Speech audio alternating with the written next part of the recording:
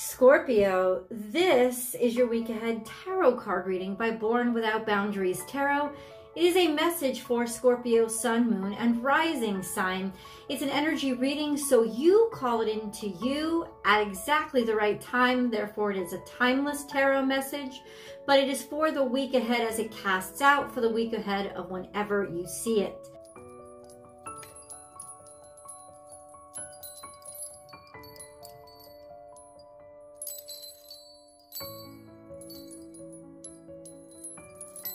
Scorpio, your message begins here with trust in the magic. And of course, you can see from White Raven this energy of newness, freshness, a new beginning. Trust in the magic of something that seems impossible but isn't.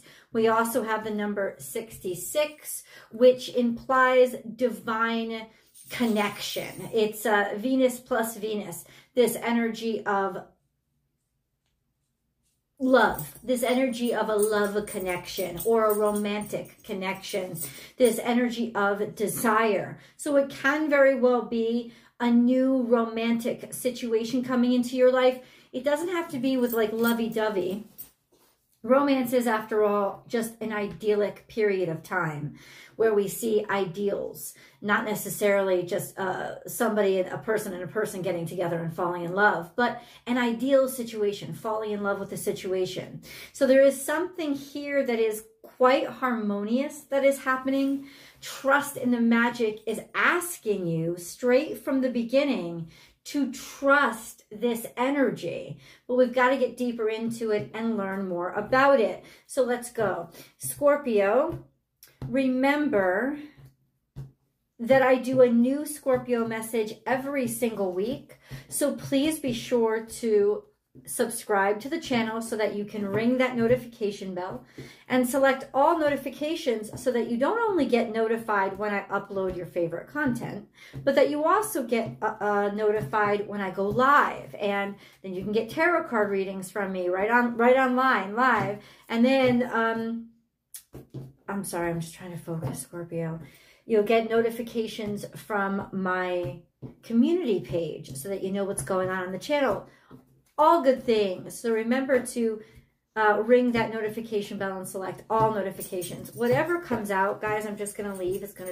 It's part of the reading. So I'll leave it where it lie. And then we're almost there, Scorpio. Okay? Something coming out in the future.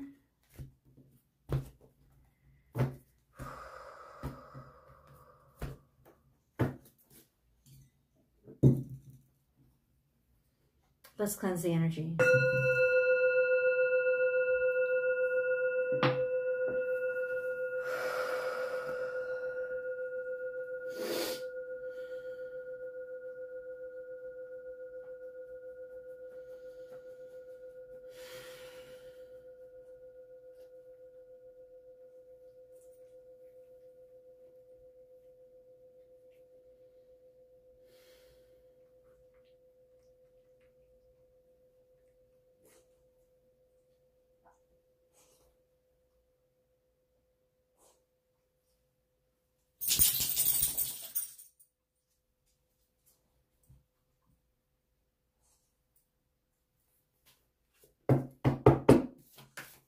Scorpio. Okay. There's a challenge here to a confidence level, or it's the universe's way of saying it's not for you to make the move. Trust in the magic is allow this freshness. Enjoy being yourself and expressing yourself as you are. This is saying no need for aggression. So we already have trust in the magic. But then what came out first is be fearless and bold. This is Aries energy, but it's in reverse. So it's either like a sense of like, usually it's lower self-esteem or a lack of confidence, which it can be. But I think that in this scenario, especially with this energy, sing your own song, it's more like I don't have to be in your face about anything. And that's it, because Scorpio wouldn't be it wouldn't be the right way to go about it. It's almost like I'm just going to be myself and not worry whether or not I'm getting attention for it, or you're paying attention to it, or I'm defining who I am. No, it's more, I'm just going to be who I am. Think of less of the fire energy and more of the air energy. Fire is always future. What am I going to get out of this? Where am I going? Air is more, I'm here, I'm present. This is where I am now. And that's what the universe is right now, at least in these first few cards, calling you to get into the modality of. Get into the modality of just being in yourself, being in this present moment, being in the here and now, and being happy being yourself. We have this beautiful energy of 12, 1 plus 2 is 3, harmony with who you are, and just kind of being it out loud. There's an energy of you don't have to try very hard to get noticed right now, Scorpio. It's just a magnetism. And trying too hard certainly would be overkill. So don't try too hard. Trust in your magic. Trust in the magic of the moment and the magic of you. Trust in the situation, as difficult as it may be. This sense of, and allow yourself to be free with who you are. You don't have to try too hard to be seen right now. A rebirth is assured is what comes out next. And that's where we have that 5 energy of transformative, a sense of your awakening. You're just realizing something, or something is just awakening or being realized, you know, coming into perception. You're able to perceive something now. Let's get this card first. We have trust in divine detours. Now, Coyote can be pretty wily and pretty tricky. When he's upright, it's usually a sense of, it's almost like that buildup before the roller coaster starts really going crazy. This sense of get to know yourself, get to know who you are, and you don't have to try that hard now, because there is going to be something in the future that you're going to have to improv with, at the very least. A rebirth is assured. What are you talking about?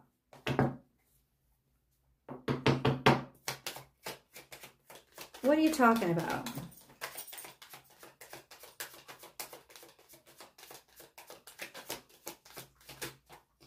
We have 8 of Pentacles, so something you've been working very hard on, and 10 of Swords. Something that you've been working very hard on is about to end or be finished or done.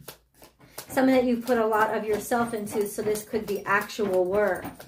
But Scorpio, there's this sense of this hardship, or something was too hard, or the constant suffering of it is about to end. You've been working really hard on something and that's about to end. Now, it doesn't mean that it's necessarily a bad thing, but it is that it's ending, right? There's this sense of maybe freedom and liberation, and coming out of a period of, oh, I don't have to work this hard for something. I can be relieved. It's almost like this is going to be difficult for you, because it's asking you to let go of a mode of energy that you've been using to sort of survive, and to be able to feel successful, like I've got to do this to get this. And honestly, that is not the case anymore. You've got to be ready for change, and that's why Coyote is here. So this is something that is very new for you. Okay, let's talk about this change a little bit before we get into the 7-card spread. The Hermit energy and strength. So this sense of maybe going it alone by yourself, or just having faith in the long term. There's some sort of new thought process or decision that you're going to be making, or new interest that you have with regards to work. And it's going to take strength, because there is a change coming up about how you go about things, or about the actual work you do. So let's get into the 7-card spread. I'm going to choose the 7th day cards so that we can understand how this resolves Okay, for Scorpio, please. What's that 7th day? Oh, yeah.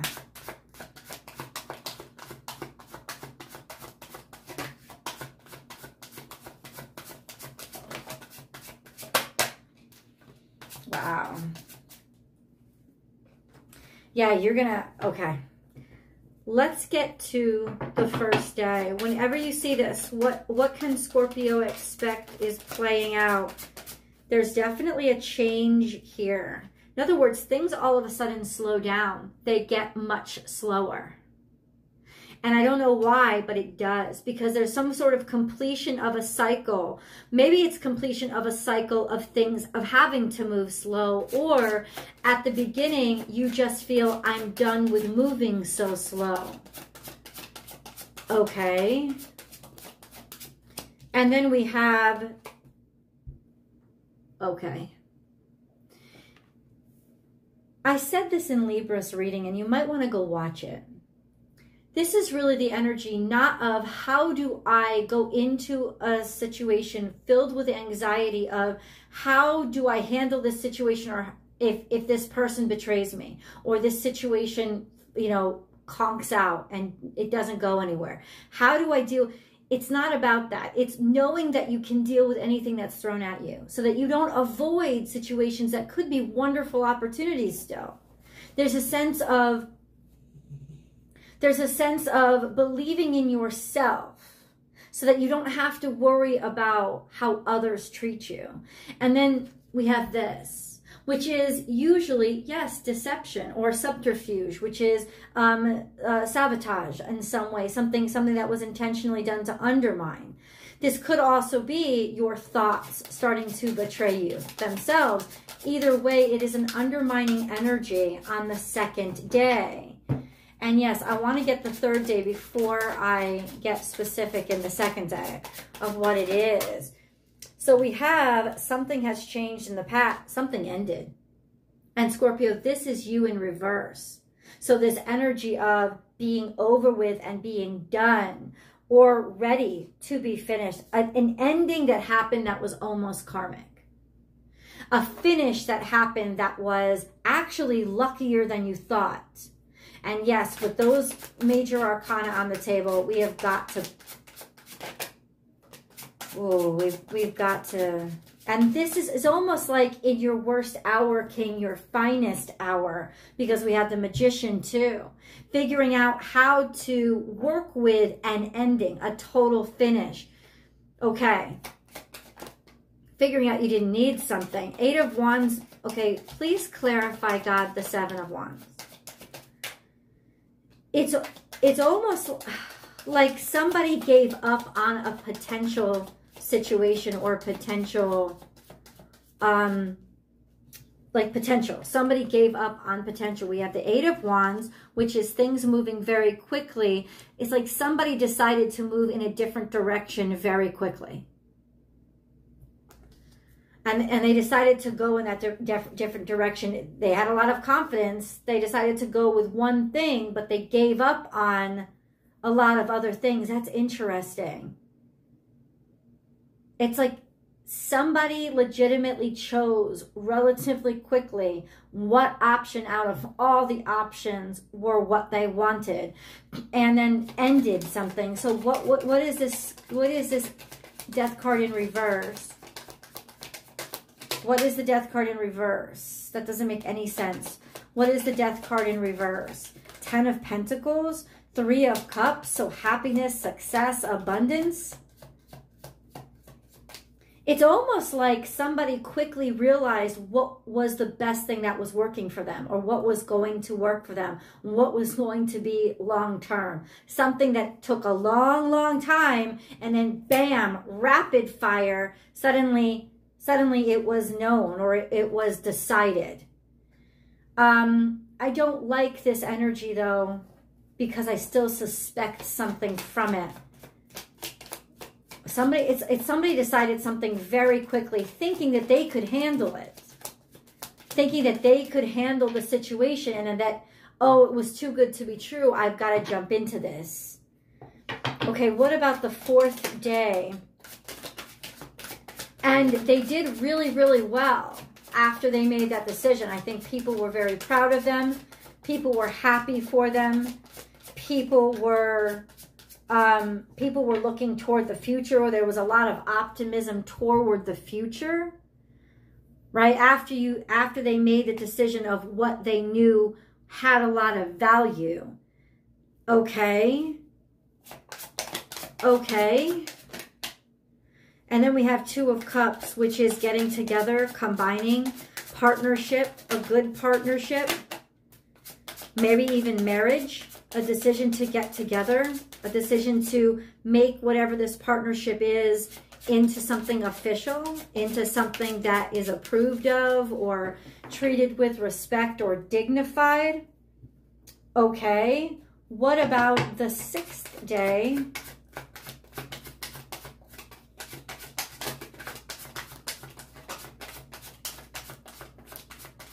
Okay, God help me out. 6th day, we have Knight of Wands, which is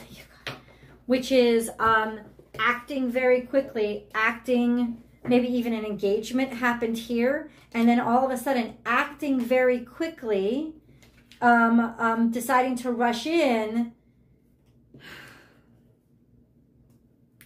And then we have the Lovers, which is based on an attraction that you couldn't understand or that blindsided you. Or somebody acted very quickly on this fuckboy energy because they were so connected or attracted to somebody else. Either way, this is a decision that was made very, very quickly. It's like somebody just rushed in. And I gotta say, it looked really, really good. But there is this energy of don't trust it. And I'm gonna say, I don't trust it. This feels like somebody rushing in really quickly based on desires, based on sexual attraction, based on a lot of things that they didn't have a lot of information on.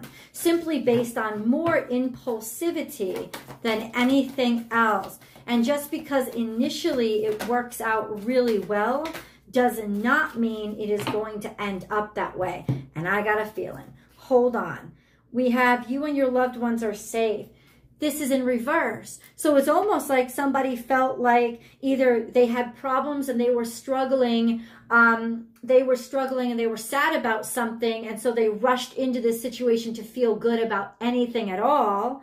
And then we have, it's time to take action. Yeah, for the future. It's like somebody took action for the future just to feel good today in this moment, because they couldn't feel good by themselves. And so they needed to kind of rush into something else to get their mind off of what they were really trying to avoid. Aquarius energy, bring love into the situation. Let me fall in love. Let me be in love. It will help me take my mind off of whatever this other stress is. Oh my God. And then we're going to get our resolution. Come over with me to the extended because we've got to resolve this. I can tell you right now, there are energies that you need to know about. I'm looking right at them. Let's figure out how God wants us to react. No place like home. So returning home, going home, or bringing somebody home really quickly. And then we have deep knowing and understanding, a feeling of being comfortable right away or feeling very comfortable right away with somebody. This energy of have faith in it.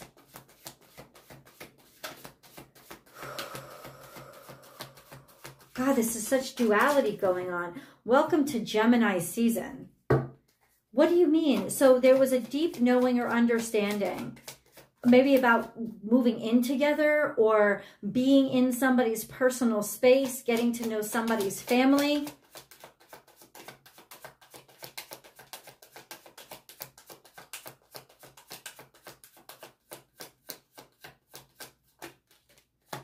A star card, you're dealing with an Aquarius, or this is Aquarian energy.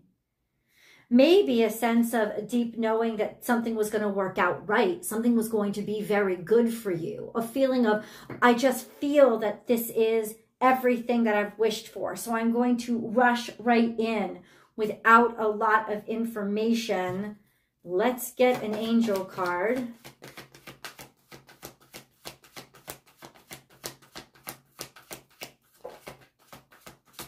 spiritual or religious community. Join with like-minded people for friendship and increased spiritual growth. So a connectivity. And then deep emotional healing. Your heart is ready to heal from past experiences, and you are willing to devote time and energy toward therapeutic care. But are you dealing with it in a way that it's actually going to heal you, or are you just jumping into something that makes you feel good in this moment?